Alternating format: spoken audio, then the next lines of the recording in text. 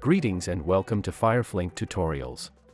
In this video, we will showcase two methods for adding dynamic elements within the repository section.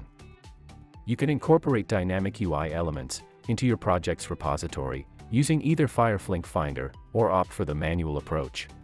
As the first alternative, to effectively capture and store dynamic elements using the FireFlink Finder tool, follow these simple steps. Begin by launching FireFlink Finder tool. Here, we'll utilize a web application. It's important to mention that you can also capture dynamic elements for mobile or enterprise-based applications using a similar approach. Now, enter the desired URL into the designated text field.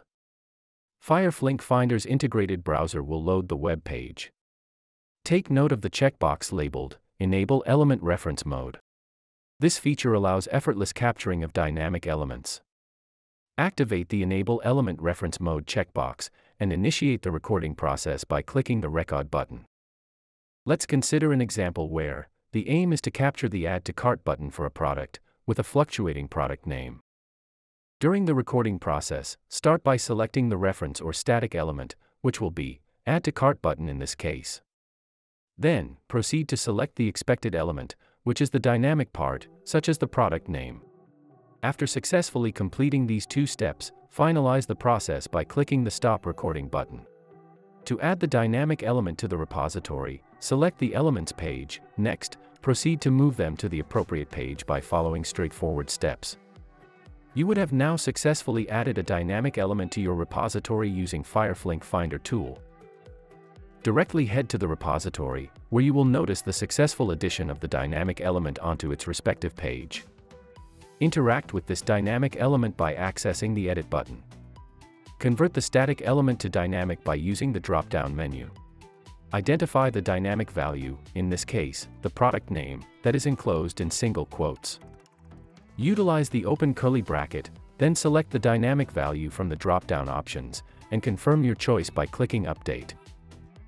Another approach is to follow a manual addition of dynamic elements. Within the repository's Project Elements page, select the desired page, then click the drop-down and choose Add Element, and select Add Manually. This action will open a Create Element pop-up.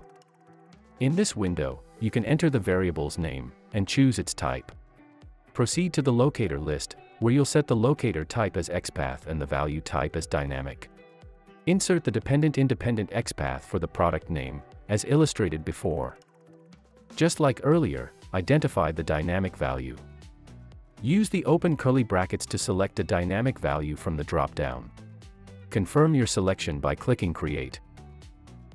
In summary, we have demonstrated two methods for adding a dynamic element to the FireFlink repository. We appreciate your time spent watching this video. For more comprehensive details, please visit www.fireflink.com and schedule a free demo today.